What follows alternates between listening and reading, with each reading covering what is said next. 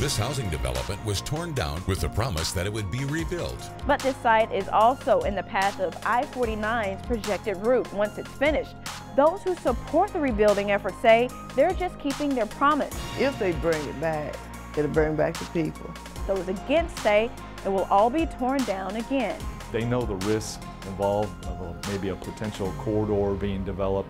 Kirsten Holmes goes in depth to look at both sides of the issue. Monday on KTBS 3 News at 10.